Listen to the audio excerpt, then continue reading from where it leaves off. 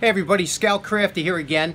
Today we're going to try and put Lee's grandfather's 100-year-old C-clamp back in service. It's a little bent up, so let's see what we can do. Okay, today's project, one of the viewers of the channel, Lee, who I probably ran into before. Both Lee and I collect glass insulators, and this is his collection. We probably ran into each other at one of the shows. So Lee has this clamp that I believe was his grandfather's, and he finally got a hold of it. The problem is he wants to restore it. The thing is that it has a problem. And when I tell you this clamp is a big one, even though they call it a 12-inch clamp, it's 20 inches, you know, in length overall. And it is a Stearns and Company. You can see the lettering there, Stearns and Company from Syracuse, New York. But like a lot of these longer clamps, the problem is that eventually through the years they get bent, and you can see one here. This thing is bent, and now Lee wants to do the restoration, but he just wants to get this started by, you know, straightening this out, because no sense of restoring something that you don't even know if he could fix. The problem is, a lot of times with these clamps, this is a very common problem. Now you have to see where the bend is. Now see, we have multiple bends here. We have one, the shaft is bent here, the threaded shaft, and secondly, this part back here is bent. So we're going to try and address that. First we're going to try and address the back part here, and then we'll address the shaft part to fix that. Okay, here's where the big wrenches come in handy. Here we have a nice 18-inch crescent wrench. Have another wrench here. We're going to couple two of them on here. We have it in Great Grandpa's vise. We're going to put one wrench over here on the bottom side here, and the other wrench on top. We'll get this settled in, tightened up. Now we have two hands that we could put on here and twist it. And we're going to watch the top here as we twist it, and hopefully that'll bend. You can see it bending in there. We got to go a little bit past it and bend it nice and easy. And you can see we straightened that right out.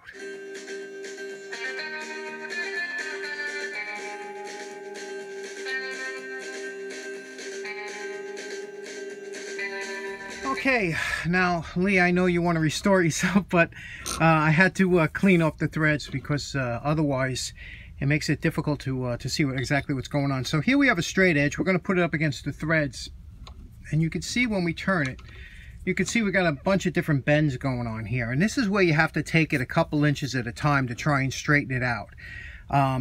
If I hold it like this, you can't tell, because until you spin it to see where it is, and that's where it gets difficult. You have to run it out, and it's almost, you know, you're always playing catch up. You bend it a little bit this way, a little bit that way. We're going to find out where the bends are, take it to the dake, and try and straighten it out. Okay, we're over at our favorite dake, and what we have here now is we placed it between two blocks of wood. We're going to put the ram onto the high spot, and I marked the high spot with a piece of tape.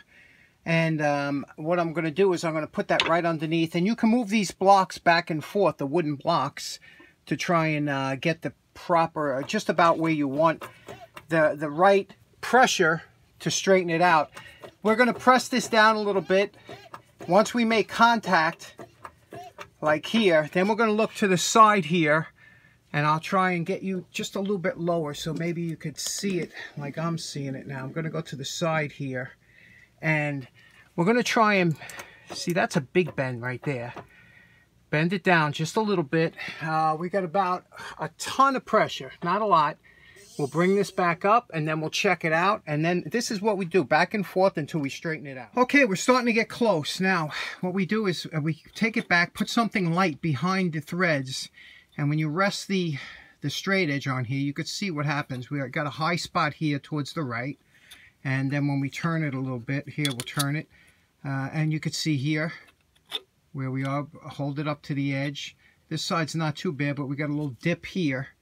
So that means we got to put some pressure here. And this is how you do it. You got to keep chasing it back and forth, looking for the high spots, the low spots. We got over here, we got a little bit of a bow.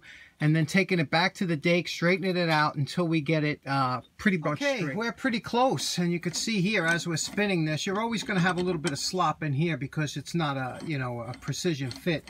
But you can see as we're moving it in here, you want this cup to basically stay straight. And as we move this down, you can see that, again, there's going to be wobble because you can't get it in there. But as we move it down, what we'll do is, as I spin it, you can see it looks pretty straight. And I'm going to lock it up onto a piece of wood at the end. Okay, what we're going to do now is we're going to lock up a piece of wood in here, just where the corners are close to the top. And we're going to put it, line it up, tighten it pretty tight, and then look down the edge like this to see if it's straight. Okay, the final test to see if it's straight or not is once it's clamped into something, look down it like this. You can see here. You see how when we look down, we're pretty much lined up straight, and then we'll turn it around this way. And you can see what I'm talking about as far as how it lines up nice and straight. So we straightened this out. Now Lee can do the fit and finish on it. And that's about the straight as we can get it for these old clamps. So now Lee can have the fun of restoring this, digging out the gunk and everything, and making it like nice, like new. And this is it. This is the straightening out of this 12-inch Stearns and Company from Syracuse, New York.